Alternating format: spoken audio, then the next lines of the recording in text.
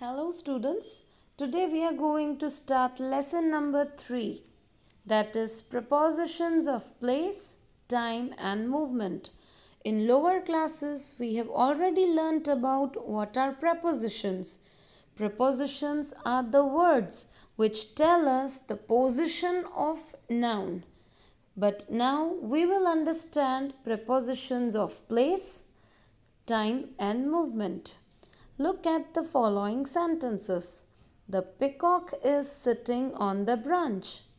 The newspaper is beside the table. The students are studying inside the library. Here, the subject, the peacock, is sitting. Where it is sitting? On the branch. So, on. Here, on is showing us the position of the peacock. The newspaper is beside the table. Beside, this word is showing us the position of newspaper. Inside the library, it is showing that where the students are.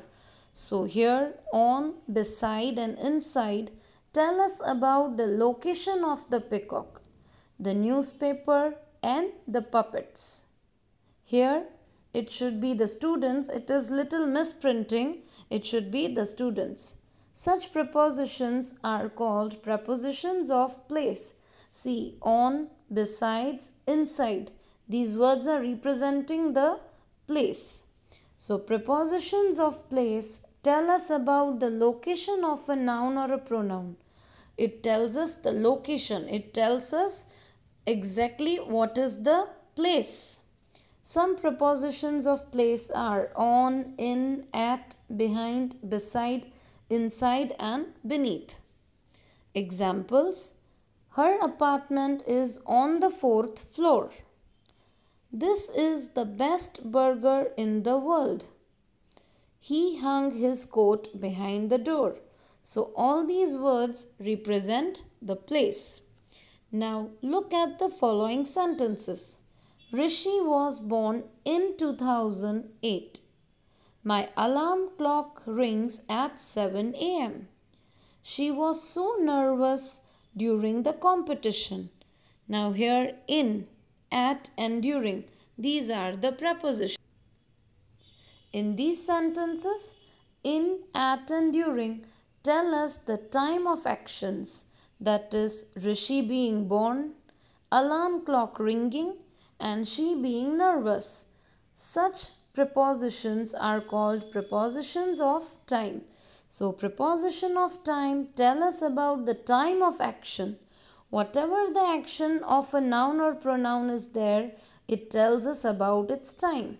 Some preposition of time are at, in, on, during, since, for, ago and before. Examples: we have our breakfast at 8 o'clock in the morning. So, at 8 o'clock in the morning. Ramesh has been swimming for the past 2 hours. My grandparents went on a pilgrimage 3 years ago. All these represents time. Now read the following sentences. The monkey jumped over the trees. They were marching towards the fields. Ria walked around the tree. In these sentences above, over, through and around tell us about the movement. It tells us about the direction of the monkey, they and Ria. Such prepositions are called preposition of movement or direction.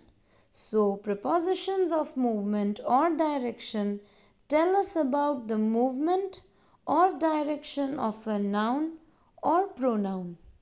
Here we are seeing the direction of a noun or a pronoun, that where it is moving. Some prepositions of movement are through, towards, over, across, into and along. Let us see the examples. Hishma walked along the road. They got into the car and left. The dogs ran towards me. So, these are the movement. So students, now let us start question number 1 of the exercise. Underline the prepositions in the following sentences.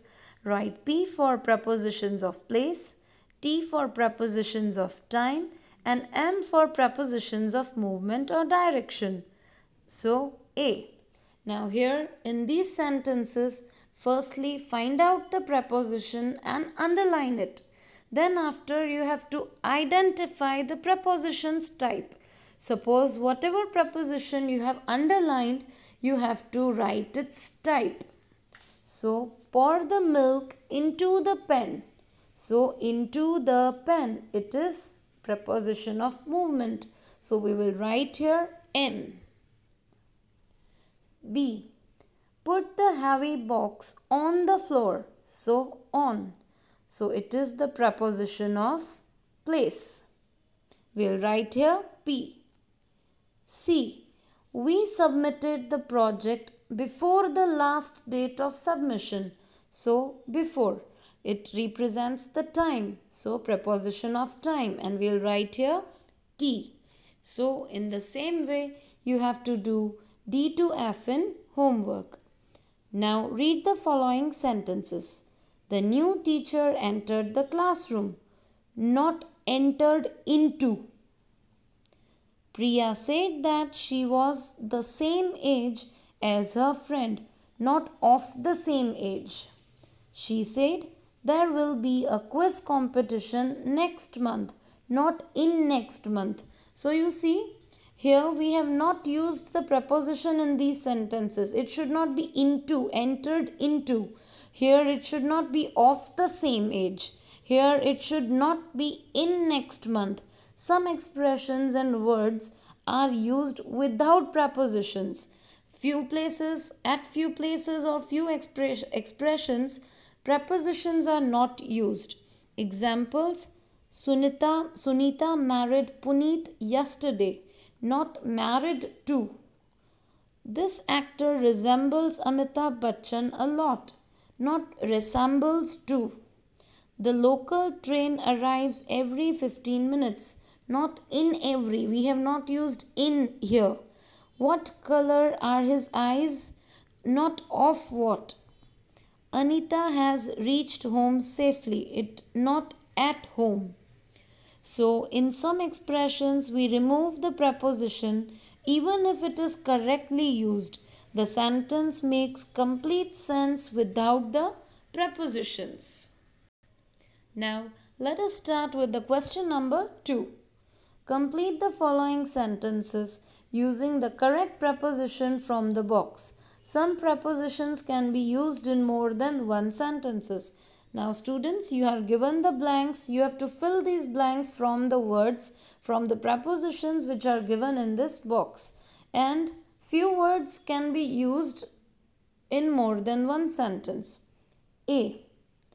We drove blank the highway for some time. Now here there are two possibilities.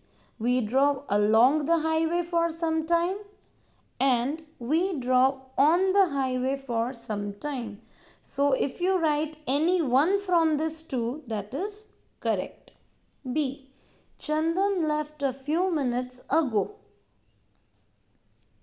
The children are learning computer blank the computer lab. In the computer lab. So students, in the same way, you have to complete D to F in homework. Now, let us start question number 3. Tick the appropriate preposition. Mention its type in the blank. You have to tick mark the correct preposition from the blank and options given. And then you have to mention the type of the preposition. My friend has sent me a gift.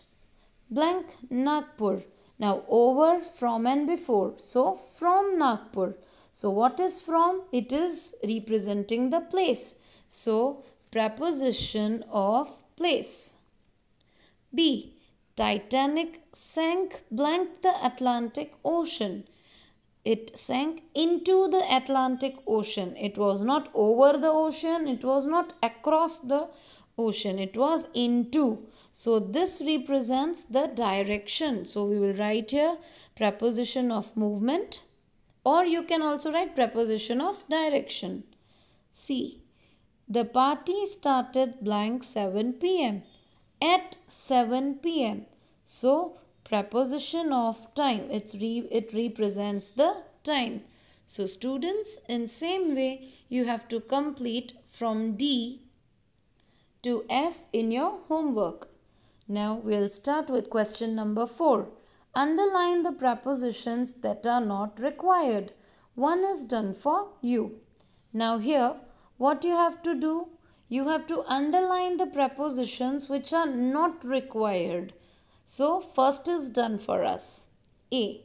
Akanksha has no money to book the tickets. With. Now with is not required. To book the tickets, still here the meaning of the sentence is clear. It is giving us a correct meaning. So no need to use with. The tourists are discussing about their next destination. So it should be the tourists are discussing their next destination. Even if we are not using about, the meaning of the sentence is clear. So about is not required. C. You need to take the medicine in every 2 hours. So you need to take this medicine every 2 hours. In is not required here. So we'll underline in. So understood students? In the same way you have to do D to F in your homework. Now the last exercise of this lesson. Question number 5. Identify the errors and rewrite the sentences correctly. One is done for you. Now, we are given few sentences here. We have to identify the errors in these sentences and then we have to rewrite in this line given below. All my friends came at home in my birthday.